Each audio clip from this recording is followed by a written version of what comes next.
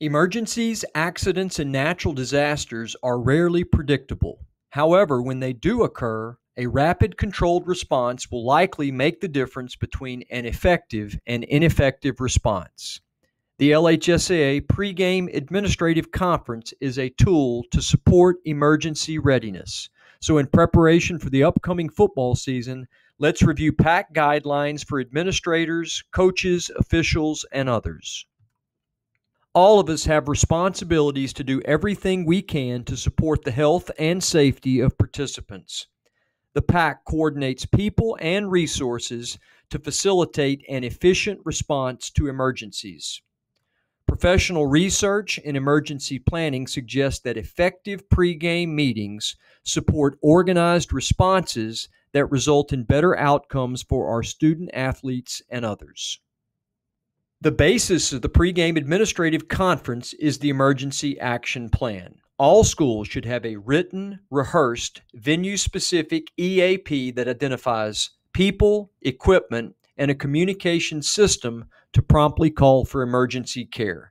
The EAP is a blueprint, a game plan for an emergency response.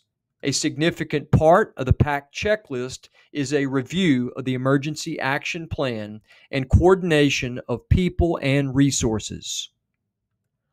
A PAC is required before all LHSAA interscholastic contests and is led jointly by the game day site administrator, the home principal or his or her designee, and the referee. The game day site administrator should be knowledgeable of the venue's emergency action plan, and referees, we expect you to follow the PAC procedures we outline in this presentation. The PAC should occur no later than 45 minutes before the scheduled kickoff. PAC participants may include the principal or designee from both schools, referee and designee, security staff, and medical personnel. Per LHSA Rule 3.1, the principal and his or her designee of the home sponsoring school shall be responsible for the overall management and administration of each athletic contest. The game day site administrator and lead official are required PAC participants. If the game day site administrator does not participate, the officials should communicate this information to their RCO and note in the FOUL report. If the official does not participate, the school should communicate this with the RCO.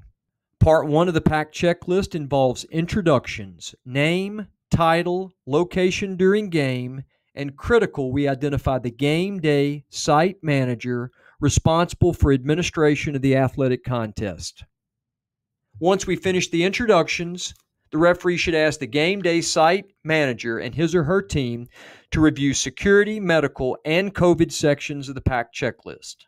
Much of the discussion, led by the game day administrator, will focus on content in the venue-specific emergency action plan. The game day administrator may involve security, medical staff, and others to address specific items related to their expertise.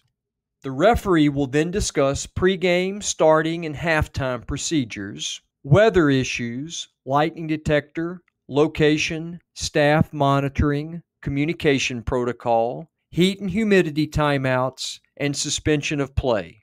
Finally, the referee should address sportsmanship. You will notice 6 stars on the PAC checklist.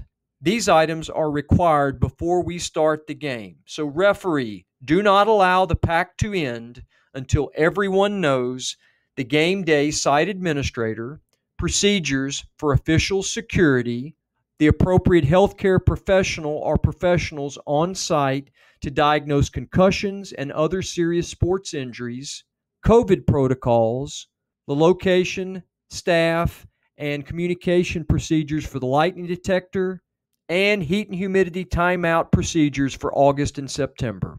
As we conclude, let's remember, keep the PAC brief, focus on the why, the primary purpose of the PAC, be professional, and work together.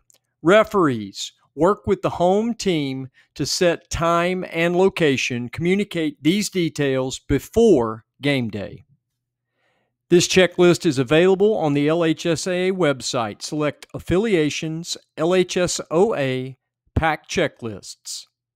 Thanks for all you do for high school sports in our state. Best wishes for a safe and successful season.